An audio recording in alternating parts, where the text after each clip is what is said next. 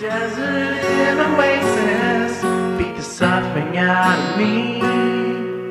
Dump this body overboard, the fish and follow me. Well, today our vlog's about the man who invented cosmic American music, Graham Parsons.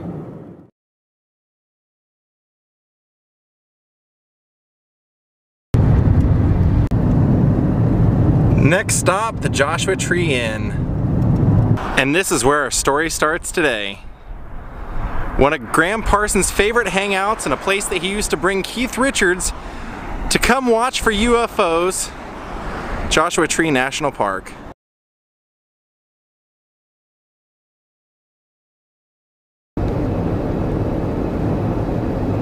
Well, today our story takes place here. Well, at least it starts here. Now, originally the vlog was meant to have a little bit of a twist to it, and I'll tell you as we go along what that twist was. Now, in 1973, September, Graham Parsons, one of his buddies, and two girlfriends came out here, much like he always did. He loved to get on his motorcycle and come up here and spend the night, go up to Joshua Tree, and explore the park, but he always loved to stay here at the Joshua Tree Inn. Now, September 19th, he was here in 1973. Him and his friends decided to go out and get something to drink, tie one on, and they went with the husband of the innkeeper here at the time.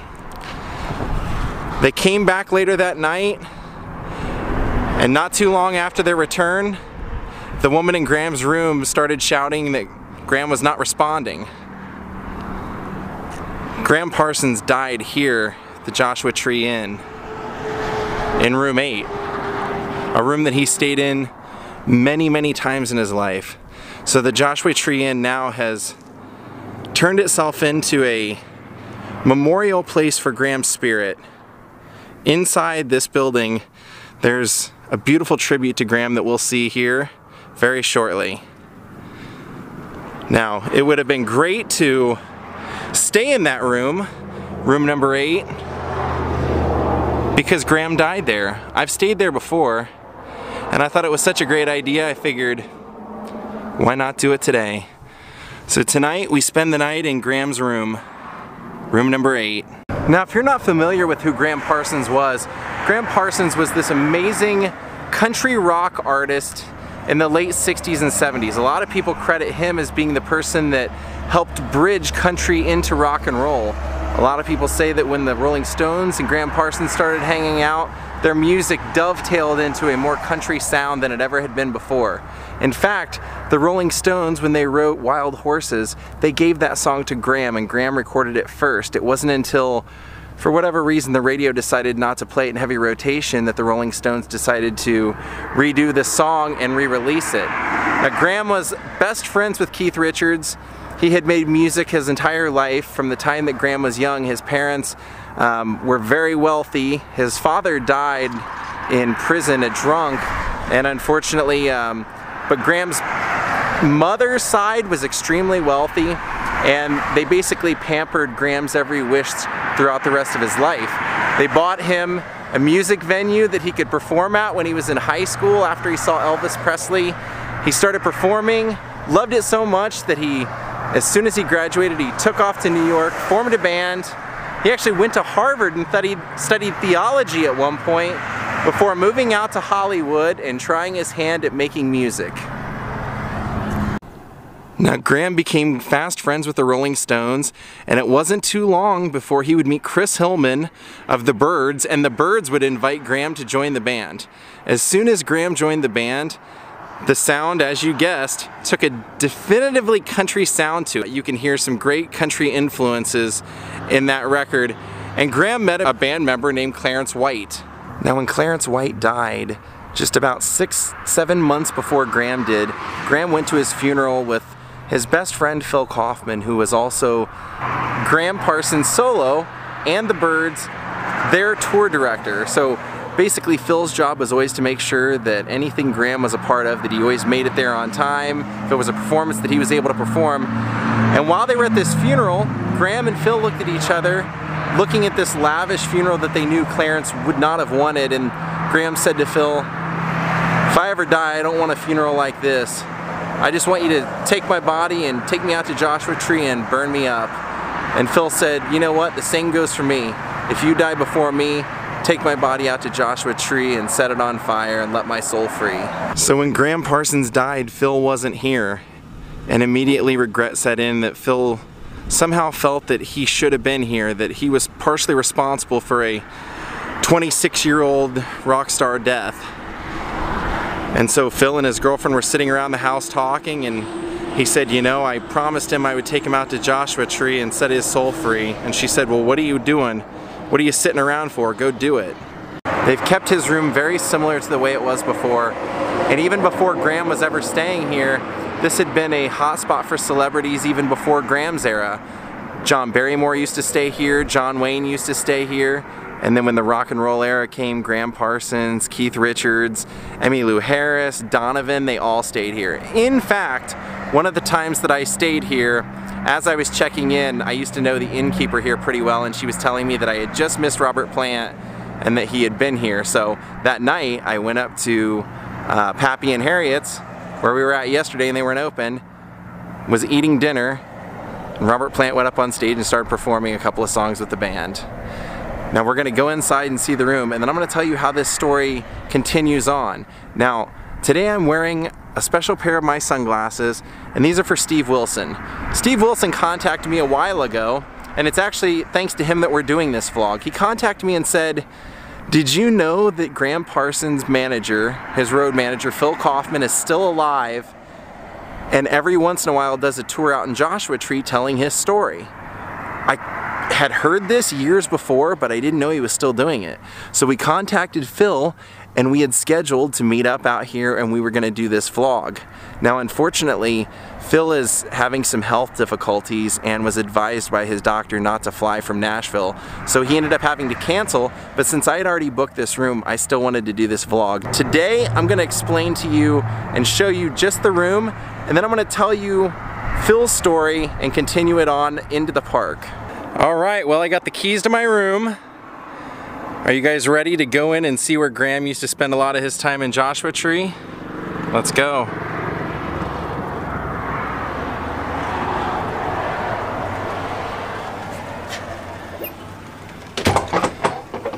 You can see all those lights going along the top. Check this out. Very rustic here, but that's, you know, that's this whole area, and that's what I come here for.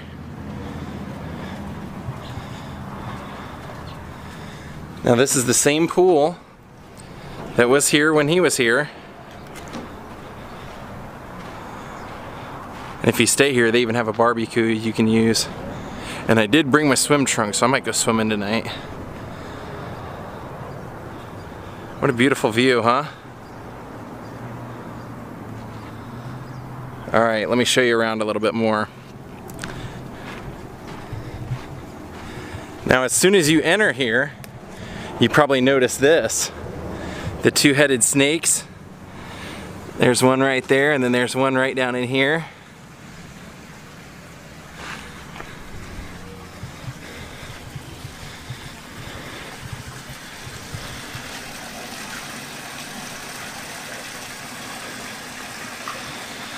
Now they wholeheartedly embrace Graham's passing here. They memorialize it, and the entire place is decorated in Graham. Inside this room is where we're gonna have breakfast tomorrow. I'll walk us in there. The entire check-in room and the breakfast room and everything is all Graham'd out. So I'm gonna walk us through here and just show you the show you some of the grounds, show you the flowers and stuff, and then I'll walk you over to my room. No fishing.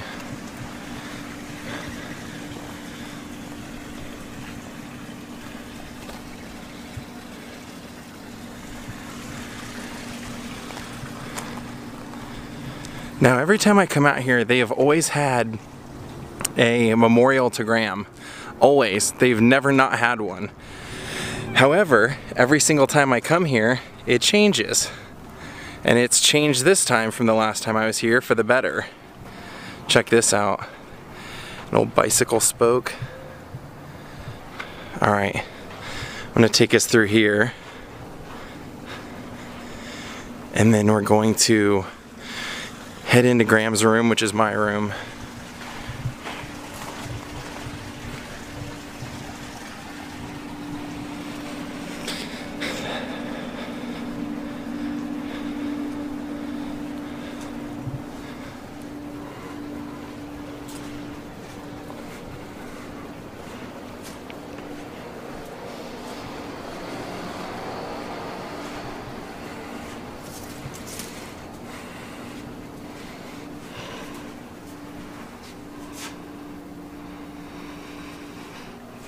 This is the room where Graham died. And this is what they have sitting right outside the door. First off, you have this almost royal-like chair that's been out here for years. And then they always had this little safe at home. That was one of Graham's songs. And they've always had all these little memorial things here. People can leave pretty much anything that they want, compelled to celebrate Graham's life. But the new addition that I had never seen, look at all the, you can see right here on the shoes, people have put GP and put the cross, the grievous angel. So here you see all these little things that people have left for Graham, the key and the boots and all that stuff. But this is what's new. They now put this gigantic, and I mean gigantic, guitar here. Taller than me, so I would say this has to be 7 foot tall. And it says his name in it. I don't know why they had to paint it black, but it says Graham Parsons on it.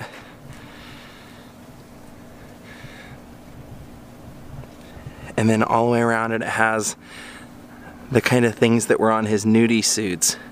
You can see the cactus and the Joshua tree right there, and the birth and death date at the bottom.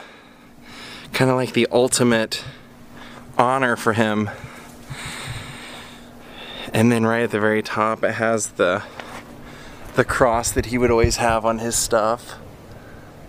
And then it says, you can probably see here, it says safe at home, going down the headstock.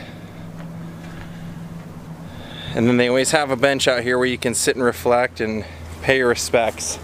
Alright, you guys ready to look at the back even? Alright, are you guys ready to go see Graham's death room? Let's go.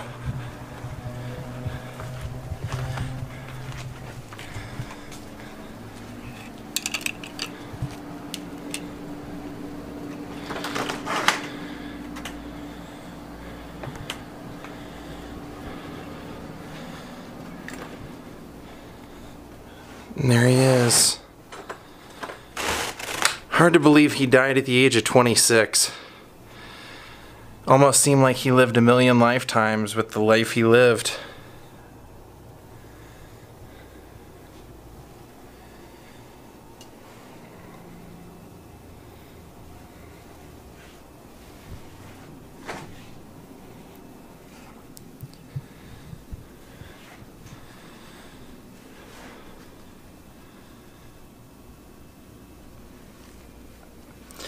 Now, like I said, it was September 19th. Graham was officially pronounced dead from this room. And Phil, like I told you, had made a pact. He said that if he outlived Graham, he agreed to take Graham's body, set his soul free by burning it in the desert.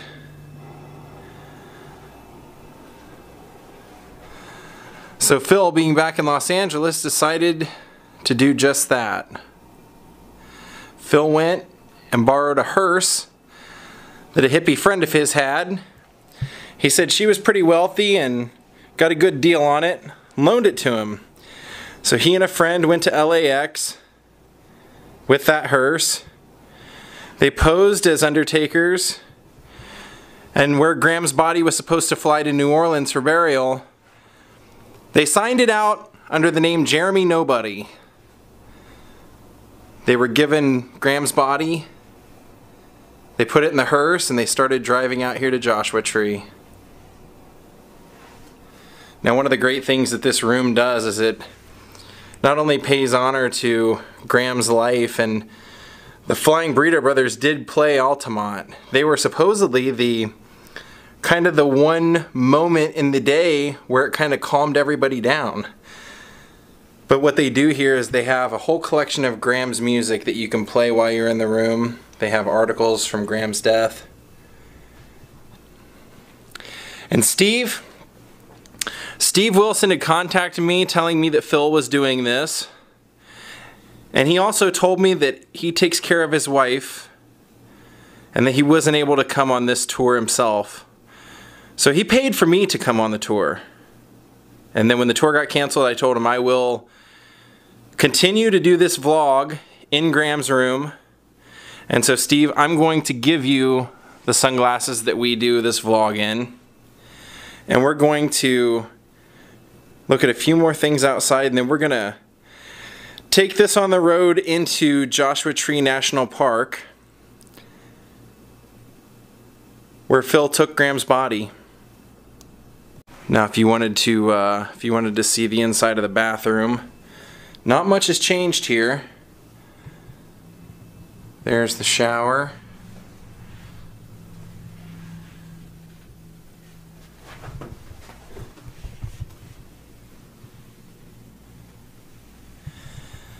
And then you also get a little outdoor area.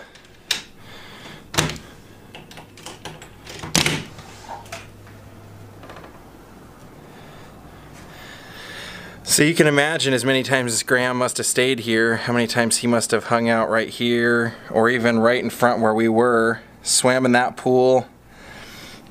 It's been said that this was his favorite, most preferred room. So to know that Graham Parsons' life ended here, he passed away in here, hits me pretty hard. He's one of my favorite musicians of all time. If you'd like to hear some of his, what I consider to be his best music, listen to Return of the Grievous Angel, $1,000 Wedding, Love Hurts, Dark End of the Street, Flying Burrito, or Hot Burrito #1 and Hot Burrito #2. I think you'd enjoy all of them. And here on all the tribute items inside the room, you can see many musicians have come and paid their respects by leaving guitar picks or even little notes written into the artwork, or photos of themselves in cap rock or in this room writing songs, which I myself have written a song in here. Maybe I'll include that at the end. I love that they put this in here. That just seemed so appropriate. Man who spent more money on his nudie suits than he did practicing. Seems only fitting he have a gold cowboy hat in here. Now that photo right there is actually on the cover of his GP album, and that was taken inside the Chateau Marmont. And when I looked up here, I noticed something that I loved immediately. God bless Graham Parsons. And I didn't put that there. Now, many people believe that this room is haunted with Graham's spirit, and I generally don't ever believe in that kind of stuff, and I've spent the night in this room numerous times. I will tell you from personal experience, I believe that story. For years I stayed here, and there was a white cat named Skye, S-K-Y-E, that lived on the premises, and Skye had one yellow eye and one light blue, almost Marilyn Manson looking eye. And a lot of people believe that Skye had Graham's spirit. I saw it firsthand myself. If you played Graham's music on a boombox or on a guitar, Skye would come and start walking around your feet. If you played anyone else's music, Skye would walk away. One of the times I spent the night here was on my birthday, and I decided to play Graham's music all night on that boombox. Sky pushed the door open in this room 4 times that night. If I didn't have the deadbolt locked, Sky would come in this room. Now I cannot explain how it happened, but if you did not have this door locked, you could be laying on that bed and all of a sudden this door would just push itself open. Now you can tell here, as I push, it's not opening. And yet, for some reason, I would come here, I would close, I would hear the door latch, I would lay on the bed and start playing the music, and next thing I know, I would hear the crack of this door go like that, and Sky would push the door the rest of the way open and come walking in this room. It was unbelievable. For all the time that I've been coming here, I used to always complain that they never had good merchandise for sale. So I ended up having to just go out and buy my own Graham Parsons shirt outside of this place. Then when I showed up today, they actually had a new manager that got some really great merchandise. I've been wanting a hoodie recently. I've literally just been thinking about it the last couple of days, so I bought a hoodie here. Look at what their merchandise is now for the Joshua Tree Inn.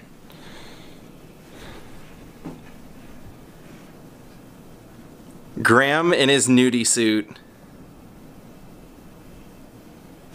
So they gave me one of their new business cards, and you can see right there in the dead center they have the Sacred Burning Heart with the GP in it. That was one of Graham Parsons' main imagery logos. That was something he had on all of his suits, something he used a lot of. So if you're wondering why I had that same exact heart on our new sunglasses, that's why. That's why I used that heart for our lion heart. Right there. Alright, we're gonna head to the park now. Alright, I think I want to get something to eat before we head up into the park. Looks like Santana's is gone. That's the place I usually eat, but I'm gonna eat what's there now, called Castaneda's.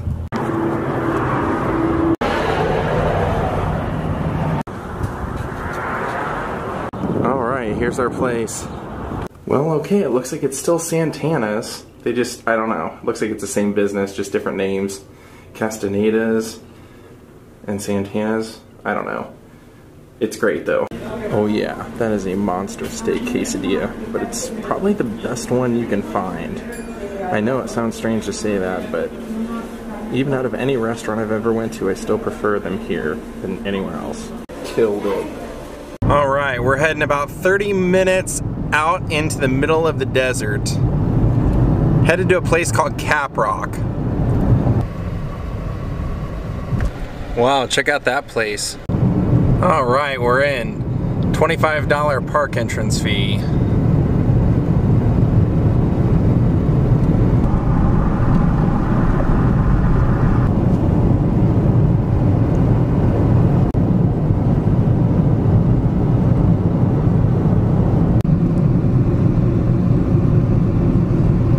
Well, this is Caprock.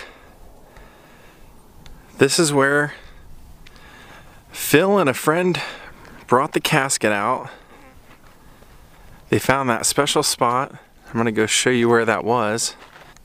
Now they call it Caprock because that rock up there on top looks like a cap.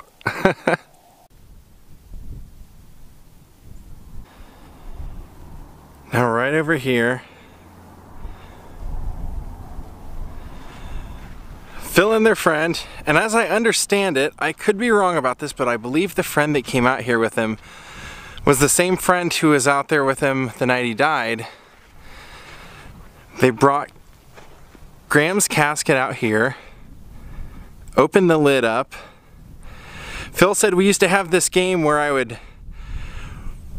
point at his shirt on his chest and say, "You got something on your shirt, buddy," and pop him in the nose. He said I gave him one of those and sent him along. Poured gasoline over him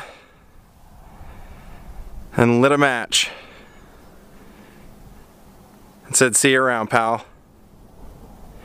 He said the oxygen inside Graham's body exploded into a big gas ball into the sky, and he could see Graham's ashes billowing up into the sky the way he wished, setting the soul free. Now they've documented this spot. All the fans have come out here and For a long, long time, this was black. This was from the burning, the smoke and everything. You can see where somebody's put hot burrito number 1 and number 2. GP, we miss you. 20,000 roads, I go down, down, down. Some of you may not know that my favorite song is a Graham Parsons song called Return of the Grievous Angel. And that's the chorus to the song. Just an absolutely tearful song. Every time you come out here, this will have changed, because different times I've come out here, they've had paintings of the red cross that Graham always had on his nudie suit and various things out here, but the park department discourages that, so they keep coming out here and sandblasting that off. But you can see where people have stacked rocks. Take me down to your dance floor, but I can dance. Oh man. R.I.P. Graham. So Steve, I wanted you to feel like you were also here. So your sunglasses will be right here where Graham had his last moments. And got his wish, thanks to Phil. Now, Phil Kaufman was actually arrested a couple of days later at his home in Los Angeles.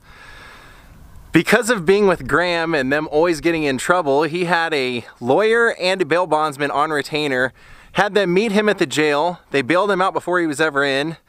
And when he went to trial, they said that Graham's body had no monetary value, and that Phil was ordered to pay the cost of the casket. The girl who loaned him the hearse paid for the cost of the casket, so he said, I got off scot-free, granting my buddy's wish and getting a cool story out of it. And I'm gonna go ahead and leave my own little note to Graham. 26 years old. If you're looking for a place to start, you can't go wrong with that Rhino reissue. Graham Parsons Anthology.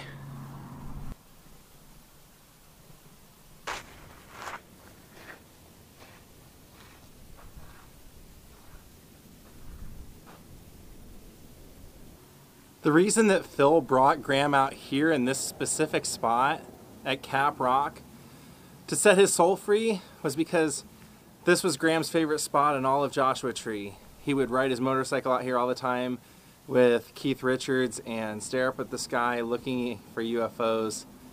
So he knew this is where he would want to call it an end. God rest your soul, Graham Parsons. The Grievous Angel. Now right over there is where they took Graham's body to burn. And over here is the street where they would have parked. Wow, look what I just found. Corps Engineers, U.S. Army. Surveyor control marker. Now I want to take this street till it ends. And I want to go up to this this overlook area. Then right beyond that, Mexico. Like I said, on a clear day, you can see it.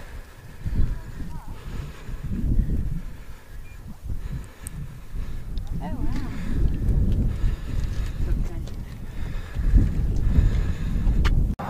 Well, we're back here at the inn. And you might be wondering, what was it that finally killed Graham? Graham had abused drugs and alcohol his entire adult life. And what finally did him in at the age of 26 here was he went out drinking with his friends one night, September 18th, had 6 double tequilas, and then came back to the inn here, ran into a random woman staying in room 2. Kind of crazy that the fountain in here looks like the mouth of truth. But the story was that he came in here, ran into the woman who was staying in room 2. She injected him with some sort of liquid. Nobody really seems to know what it was. And Graham started to overdose. And what they did, this is room 3, so room 2 is where the innkeeper stays. Would have been back in here. He started to overdose, and so the people that were with him, Instead of walking him around, they tried to give him an ice cube enema to resuscitate him. When that didn't work, they tried to give him a cold shower. When that didn't work, one of the people put him to bed, had somebody watch him, and then went out to buy coffee. His breathing became more and more erratic here in his room 8. And they finally had to call a ambulance, and he was pronounced dead at 12:15 a.m. September 19th. Oh, what a sad story, huh? What a sad, sad story.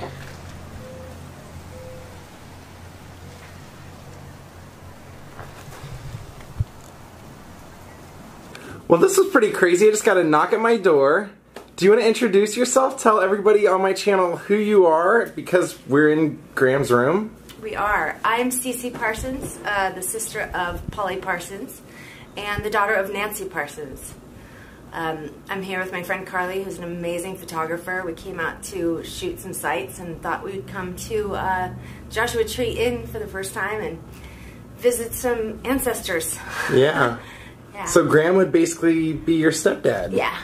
Yeah. And the love of my mom's life, I mean, to this day. Yeah. That's, yeah. I mean, that's, how crazy, I mean, what does that feel like to be in here? Have you ever been in here before? I haven't.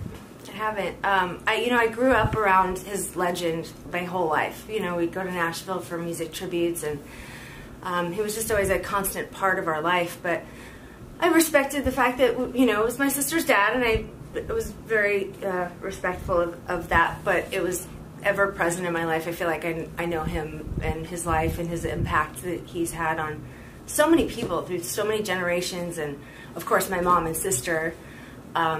And just to learn more about him as time goes on, and his enduring legacy with all of his fans that travel out here and still have such a warm affection for him is just... It's pretty rare that this room is not booked. I mean, every time I check, it's pretty much always booked, so... Yeah. I was actually out here because I was supposed to meet Phil.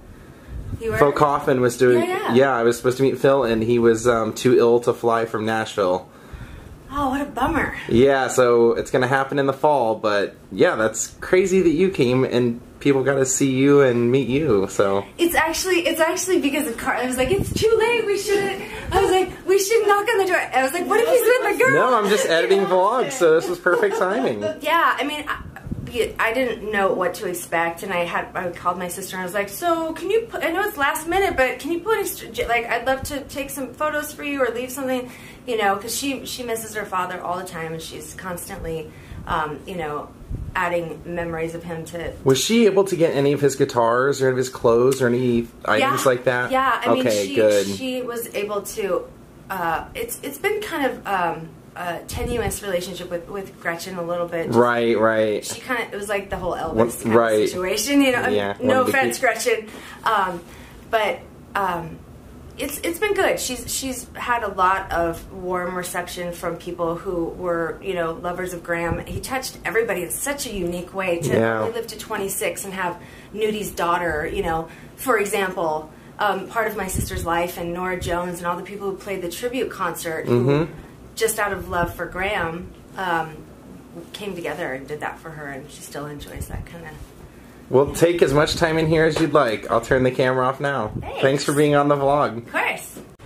So now the story gets a little bit weirder, guys, because they just invited me down to their room, and they're staying in room 2. The innkeeper's room. The room that they say that Graham had done the injection in.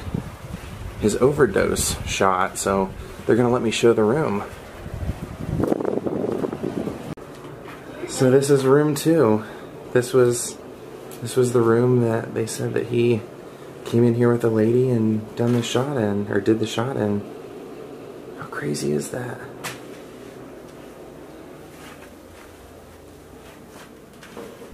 Well, have a great night, everyone. Thank you for watching. And good bye.